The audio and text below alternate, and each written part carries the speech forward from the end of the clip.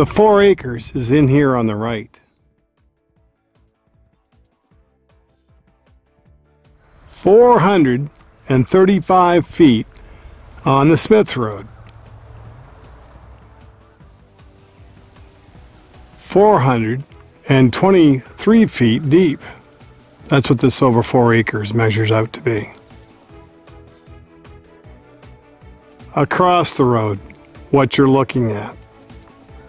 This is what's across the street, right across from your driveway.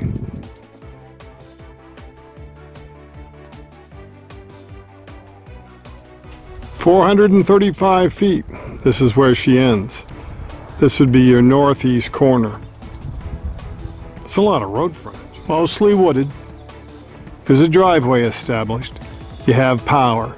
It's only 3 seasons, so this road doesn't get a lot of traffic. No trick-or-treaters.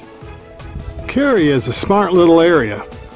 They didn't really have a downtown or any town per se, and the taxes were pretty high for not having much to support, so they threw their hands in the air.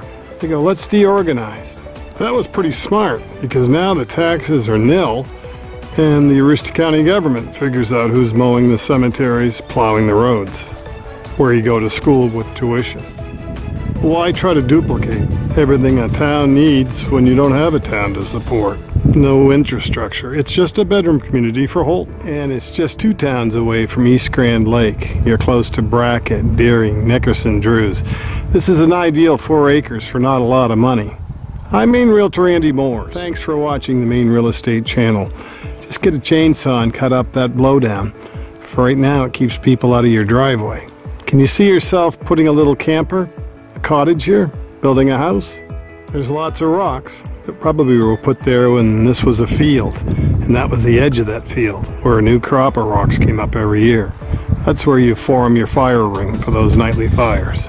Please make a comment down below. What you're wondering are the questions people wish someone would ask. We sincerely hope you liked this video and that you subscribe to our channel. Look down below for more vital information about this piece of land and the area it's located in.